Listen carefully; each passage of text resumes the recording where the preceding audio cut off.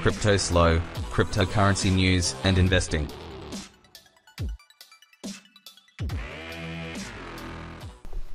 Cryptoslo with more crypto gains.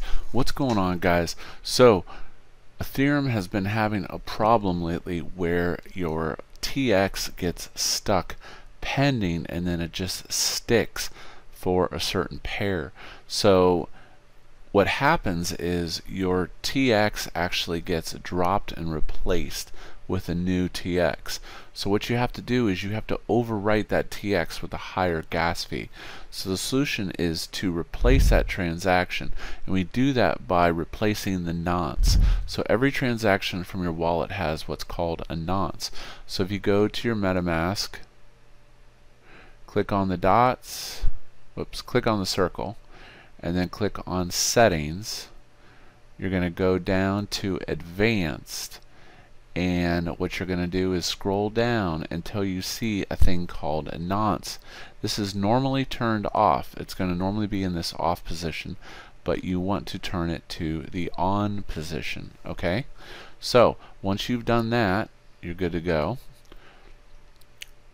Click out of that. Okay, now let's just say I had this transaction, so I'm going to click on it and I'm going to show you what it looks like on Etherscan. So I look at this on Etherscan, but then if I click the TX and click to see more, you'll see that this transaction had a nonce. So if this transaction said pending, it was stuck or replaced or whatever, that is the nonce.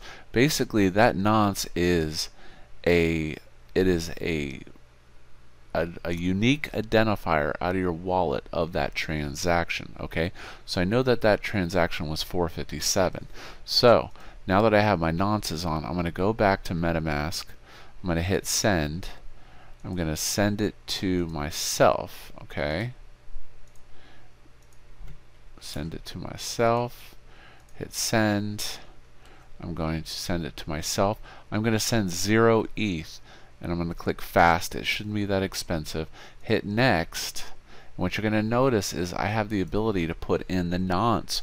So in essence, I am taking that specific transaction and I'm replacing it with a new transaction that's faster with higher gas fees. Okay, so let's go back through that again.